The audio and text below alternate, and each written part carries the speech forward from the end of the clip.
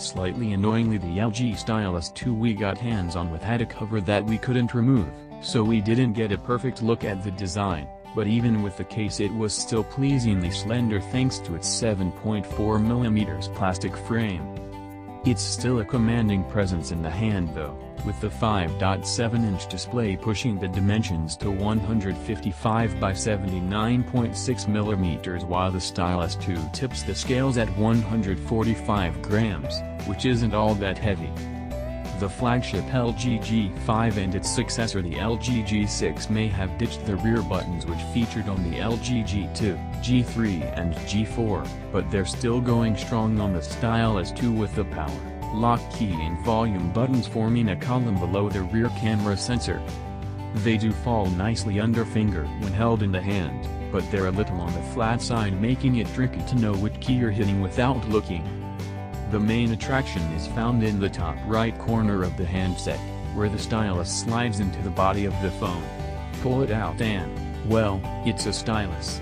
There's no fancy tech inside like Samsung's S Pen, it's all pretty standard. It's also rather thin and we worry about it getting bent or snapped, so you'll want to treat it with a little bit of care and attention. Thankfully you shouldn't lose it, as the Stylus 2 will alert you, via a feature known as Pen Keeper, if you start moving off with the phone when its stylus port is empty. LG Stylus 2 Review. LG claims its stylus is now more accurate due to the fact it stitched the rubber nib from previous iterations, replacing it with a nano-coated tip. We didn't witness any obvious improvement, but it may become clearer with extended use. When you do slide the stylus out of the handset, the phone vibrates and launches Pop Menu and Pop Scanner, allowing you to sketch and note-take right away. The stylus was smooth and provided a pleasing level of accuracy, but you do have to prod the screen with some force, as lighter taps didn't seem to register. Like with many stylus-toting smartphones, its inclusion seems a little pointless. It doesn't add a great deal to the overall experience.